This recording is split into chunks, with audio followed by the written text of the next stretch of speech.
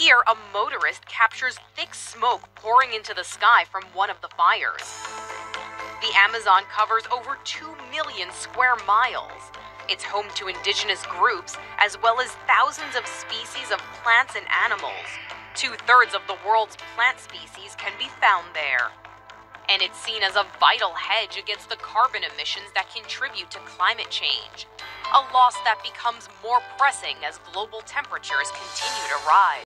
Scorched the country this year, an over 80% increase compared to the same period in 2018.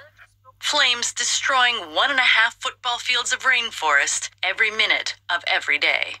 Smoke spreading across nearly half of Brazil, visible from space more than a week ago, even spilling into neighboring Peru, Bolivia, and Paraguay. Now the haze stretches across South America, spreading along the East Atlantic coast.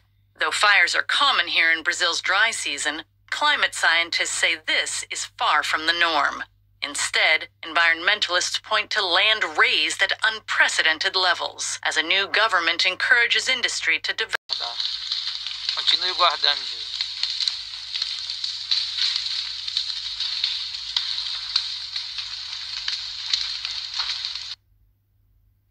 Não terceiro,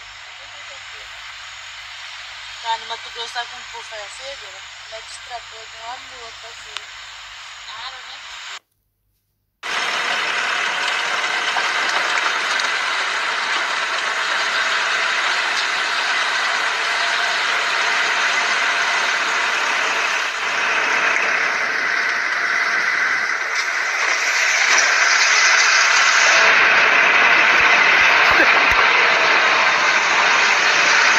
Doido, moleque, eu falei frota, mano.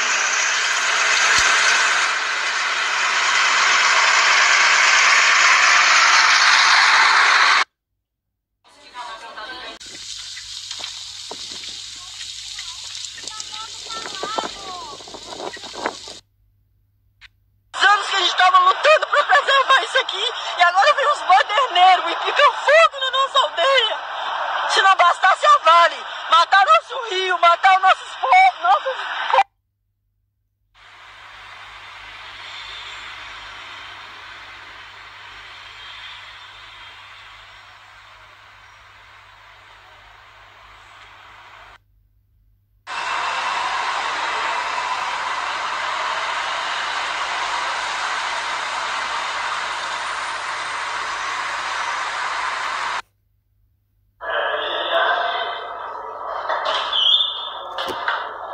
Meu Deus do céu. É muito fogo. Só Jesus para guardar. Continue guardando, Jesus.